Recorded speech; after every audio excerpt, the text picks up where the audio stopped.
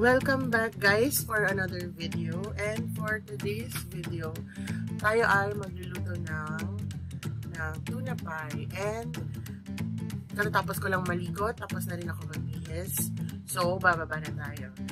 Babalik ako guys pagdating natin sa baba. Bye!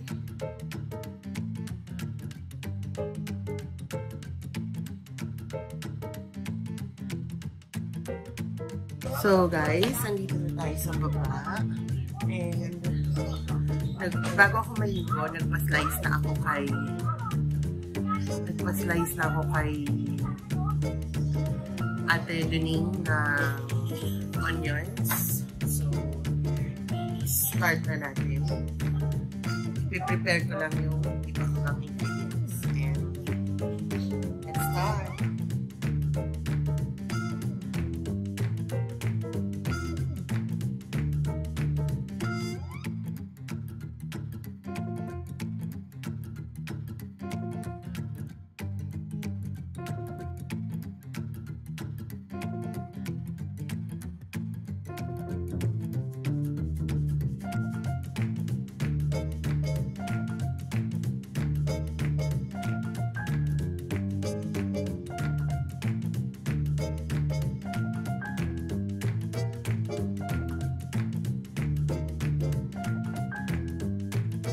Pero guys, bago pala natin kakain pala muna tayo na ating breakfast. Hindi ko alam kung tawag ko pa na brunch o lunch o dinner na. Basta time check, it's 2:38 na. And today is April 2. So, pang ilang days na ba? Today is something day. Ilang days na ba din? Day 18 of today is day 18 of quarantine. Enhanced community quarantine.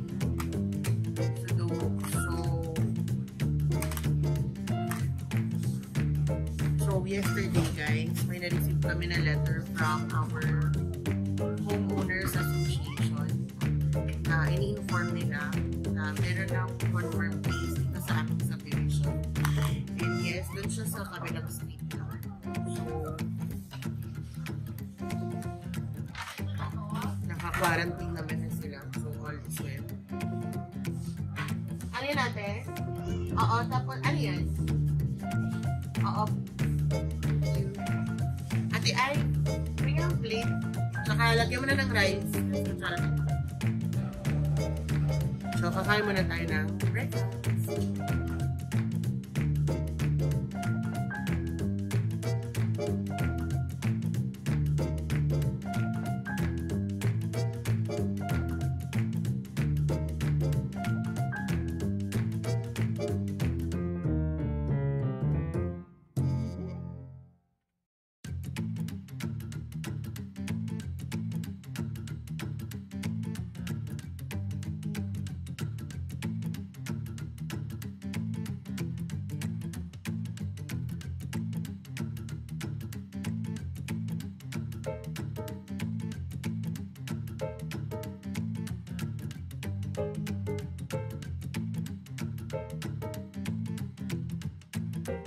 A few moments later.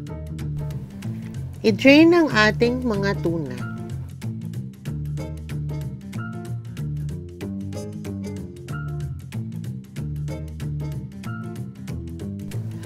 Ilagay na natin ang ating canned tuna sa mixing bowl.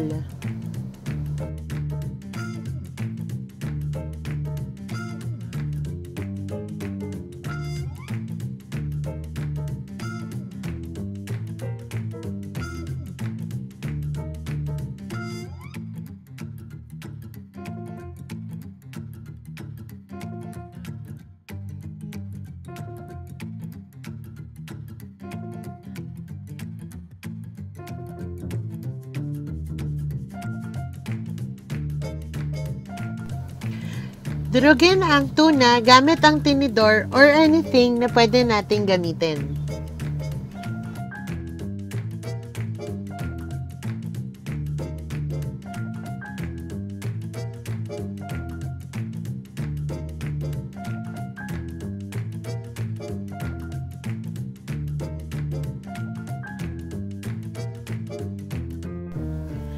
Ilagay na natin ang ating mayo.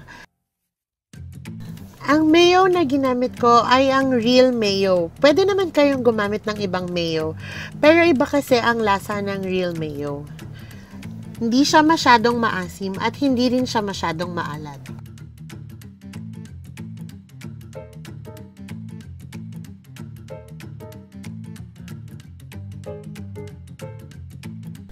Ihalo ito hanggang maging covered na ng mayo lahat ng tuna.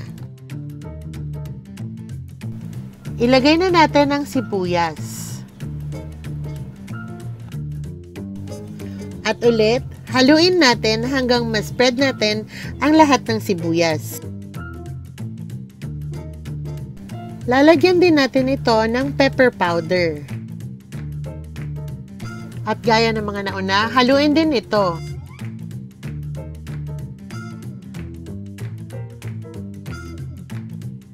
Next ay ang mushroom. May nabibili namang sliced mushroom, pero kung wala, pwede rin ang whole at i-slice na lang natin manually.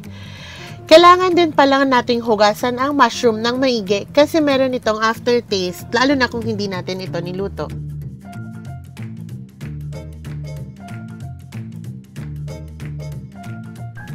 At ang last ingredient ay cheese. Pwede naman nating hindi lagyan ng cheese, pero kasi mas nakakadagdag sa lasa kung atin lalagyan ng cheese, lalo na pag para sa mga bata.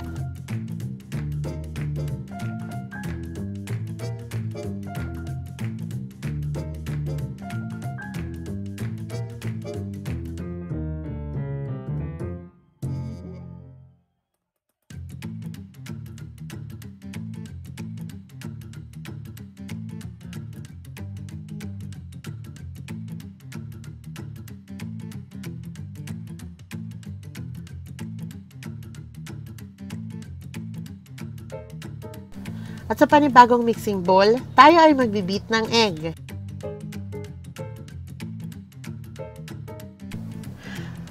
Ang egg na ito ang magsisilbing sealer ng ating crust.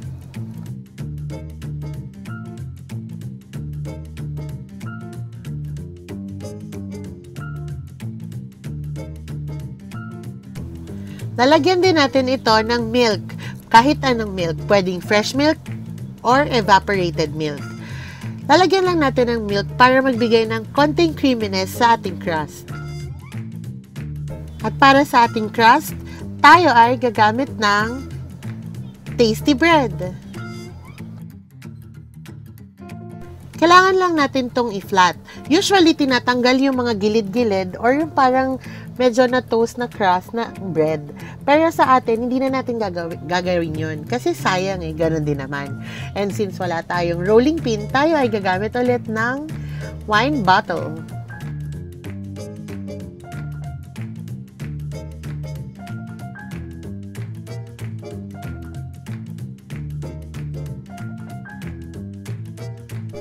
Yay! Assemble na natin ang ating pie. Ilalagay lang natin ang ating tuna filling na ginawa kanina sa ating bread. At i-roll natin. In this case, pwede nating i-roll at pwede rin nating i-fold. At gagamit tayo ng fork para ma-seal natin ang ating filling. Dahan-dahan nga pala guys sa paglalagay ng filling kasi kagaya niyan pwedeng mag-overflow. Dito naman sa parteng ito medyo na-excite tayong mag-seal ng ating pie. Kaya ayan, nasobrahan natin ang paglagay ng filling. Nag-overflow tuloy siya. Okay, pero okay lang naman guys. Atin naman itong nilinisin mamaya. At pag na-roll na natin, pwede na nating i-dip sa ating creamy egg mixture. After nating i-dip sa ating egg mixture, i-roll naman natin siya sa ating breadcrumbs. Sorry guys nawala kasi yung clip ng ating pagro-roll sa breadcrumbs. After nito, pwede na natin siyang i-deep fry. 2 hours later. Tapos na akong magluto. And tatanungin ko si Gale kung ano ang lasa. Ano lasa? Mainit. Masarap siya. Pwede siya pang buong pamilya. Ah, talaga. So, guys, that's it for the vlog. Thank you for watching.